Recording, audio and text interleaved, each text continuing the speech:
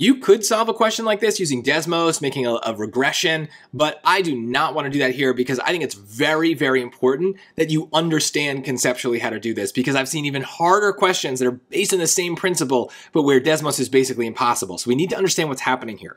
So it starts out normally, right? Plug points into equations, right? Our main math strategy. What do we have? We have a point, we have an equation, plug it in. So 0 is kind of like our y, so that goes in for the g of x, and then 24 is the x. So let's just follow instructions here. 24 plus 14 times t minus 24, right? So we can simplify if we want. Out of habit, you might just say, okay, 24 plus 14, that's 38, and then t minus 24 goes here. And from there, you could FOIL it out and solve for t. Totally fine. Or distribute it out and solve for t. But the key piece that I really think everyone needs to get is the whole reason we love 0, okay? We love it. We love 0 in math is it has very special properties. And when you factor equations, the reason you factor is because of those special properties of 0. That's why with quadratic equations, we need to get them equal to 0 before we can really do anything with them. So they've already done all that for us here. So we need to recognize that they have given us a gift. Making this equal to 0 is what makes this question solvable in a few seconds. Because rather than foiling everything out, we can look at this and say, okay, the reason 0 is so important is that each of these factors is its own little world, its own little equation. And because if one of those worlds, one of those factors is equal to 0, then the whole equation is equal to 0, we can treat them as individuals. And the reason for that is, remember, anything times 0 is equal to 0. So if the first part were 0, then it would knock out the end part. And so we wouldn't even care what happens in the second piece. But we can see from the numbers that we plugged in that the first part isn't equal to 0. It's equal to 38.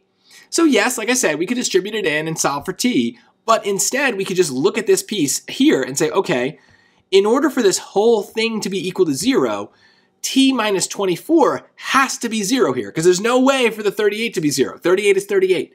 So this lets us have a simple, kind of more understandable equation, and we could solve for t now, or you can just kind of recognize that it has to be 24, right? 24 minus 24 is what gives us 0. So now we have the full equation. And so the rest of this is, again, just plugging points into equations. We have a different point, but it's the same strategy. So that 0 thing, I really want to stress it, that will come up. So if you ever see an equation, especially if it's got like pieces that are being multiplied together and it's equal to 0, you're probably going to need to think about each piece separately and what would cause that piece to be equal to 0. And then that might tell you something about the whole equation. So this 0 property is very, very important. But let's finish the job here. So now we have g of 0.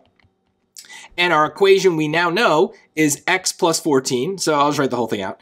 X plus 14. And we know t is 24 minus x. Now I'm going to plug the 0 in for my x's. So g of 0 is equal to 0 plus 14 times 24 minus 0. And here's another good thing about 0 is it makes arithmetic really easy, right? This is 14 times 24. And now it's just put in your calculator, right? I'm not going to use Desmos. So 14 times 24 is 336. So that's the answer. And again, you could have used Desmos, you could have done the regression line. I do that in all sorts of other videos, not going to do it here, but I do want to stress that if that's the only way you were getting this, then you are probably going to have trouble on other hard questions on your SAT, especially in that hard module, because you're not understanding what the theory of math is. And it can be frustrating, but we need to know certain theory ideas, and the properties of 0 are one of the big ones.